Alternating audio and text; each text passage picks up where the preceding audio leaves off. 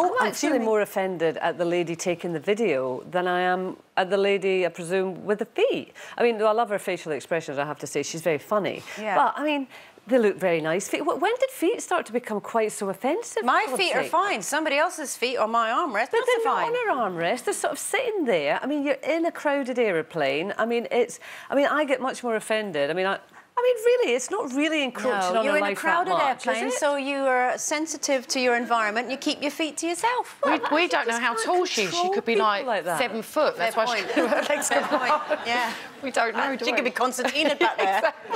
Have to unfold herself at the other end. Have a word with the lady and say, we have to assume it's a lady, and say, oh, look, do you mind? And in a nice way, and you resolve it. But no, you don't say anything, one presumes. Yeah. And you put this out on social media, and you get all your gang together from all over the world to say, oh, look at this horrible lady. It's just about making you feel good. I think it's almost a form of bullying, actually. I'm going to go back.